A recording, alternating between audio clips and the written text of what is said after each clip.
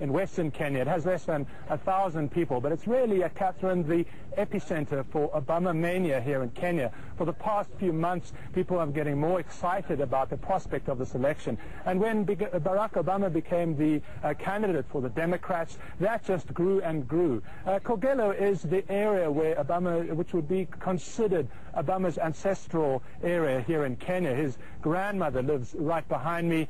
His half-brother lives on that side, and across the way, some other relatives of Barack Obama are watching the results coming in keenly. So this town is very much, or this village is very much partisan for Obama, Catherine.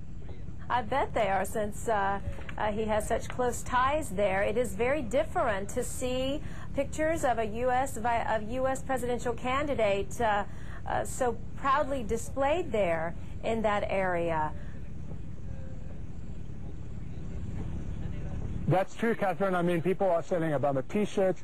They are buying Obama bootleg CDs, even from the CNN's air. They've been copying it and selling it across the capital, Nairobi. I've eaten a piece of Obama cake. So you can't really play down the amount of excitement here in Kenya. Kogelo is quite a sleepy village, but people are very excited. And certainly at daybreak, everyone will want to know who the next president will be. And I'm sure to a person, everyone's rooting for Obama.